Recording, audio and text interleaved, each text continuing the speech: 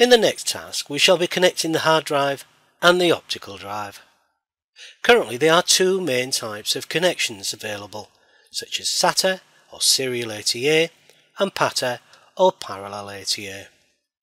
This task can vary depending upon the hardware used, although we shall be focusing mainly on SATA devices, as these are the most popular choices these days. The number of SATA ports found on a motherboard varies. Here we can see 8, whilst here there are only 2.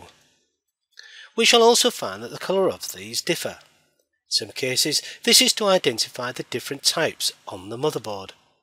Throughout the course the term SATA is used generically. There are actually 3 types of SATA speeds currently available, although the physical connections remain the same. SATA or SATA 1, which allows data transfer of up to 1.5 gigabits per second. SATA 2 allows the data transfer of 3 gigabits per second. SATA 2 is designed to be backward compatible, so a SATA 2 device can be used with the regular SATA 1 port, although the full performance of the device will not be achieved. The third generation of SATA is now available in high-end systems and is known as SATA 6, which allows data transfer of 6 gigabits per second. Each port can support just one device. You will also find that there is a priority to these ports. As an example, the first port may be labelled as SATA 1 and will have priority to the port labelled as SATA 2, but this priority can be changed.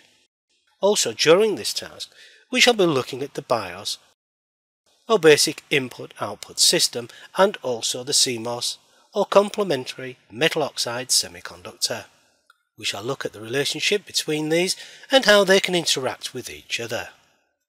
The BIOS is a software program that resides on the motherboard and is used to change the information held within the CMOS.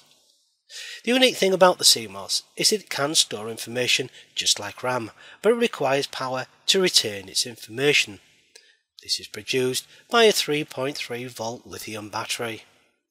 The CMOS contains basic configuration information such as the date and time, installed devices such as hard drives, information regarding boot devices, which device contains the operating system, etc.